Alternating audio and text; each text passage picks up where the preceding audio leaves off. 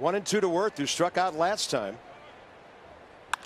He's going to move the runner this time. In fact, he's going to chase him home. Michael Morse around, and he will score. The Nats lead 5-2.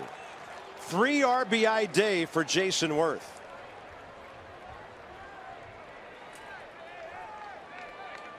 And nobody's watching him at first base right now, and he just shuffled a good quarter of the way to second. How good has Jason Werth been? You miss 75 games, you come back and insert yourself right into a first place team like you haven't missed a beat.